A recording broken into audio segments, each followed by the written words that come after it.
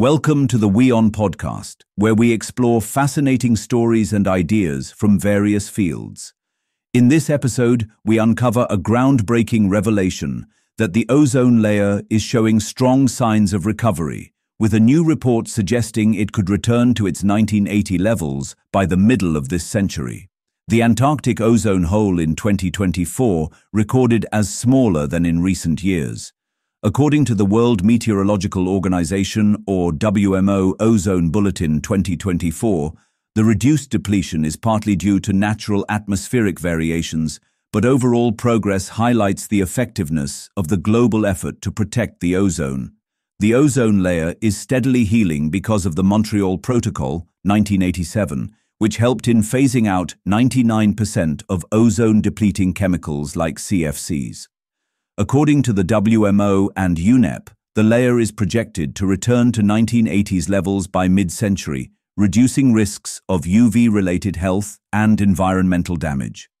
The report released on World Ozone Day also coincided with the 40th anniversary of the Vienna Convention, the landmark agreement that paved the way for international cooperation on ozone protection. 40 years ago, nations came together to take the first step in protecting the ozone layer, guided by science, united in action, said UN Secretary-General Antonio Guterres, according to WMO Ozone Bulletin. The Vienna Convention and its Montreal Protocol became a landmark of multilateral success. Today, the ozone layer is healing.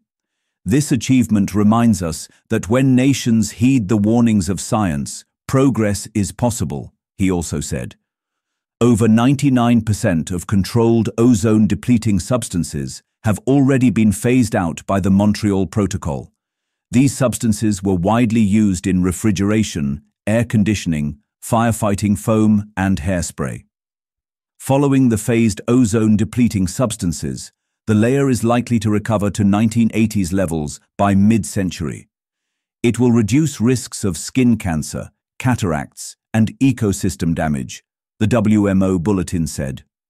The theme for World Ozone Day is From Science to Global Action. It mirrors WMO's 75th anniversary slogan, Science for Action. This is no coincidence, said WMO Secretary-General Celeste Saulo. Matt Tully, chair of WMO's Scientific Advisory Group on Ozone and Solar UV Radiation, stated that even after the success of the Montreal Protocol in helping reduce the depletion of the ozone layer, there remain several essential needs to be systematically monitored. Despite the great success of the Montreal Protocol in the intervening decades, this work is not yet finished, and there remains an essential need for the world to continue careful, systematic monitoring of both stratospheric ozone and of ozone-depleting substances and their replacements, Tully said. The WMO reported that overall stratospheric ozone levels were greater in 2024 compared to previous years. The Antarctic ozone hole reached its peak on September 29th, with a maximum ozone mass deficit of 46.1 million tons, smaller than the extensive holes recorded between 2020 and 2023. This year, the depletion began later than usual in September and was followed by a swift recovery.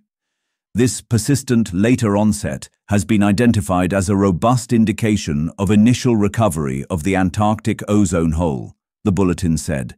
Thanks for tuning into this incredible story. If this episode resonated with you, don't forget to hit the like and subscribe button for more captivating stories to come. Stay tuned.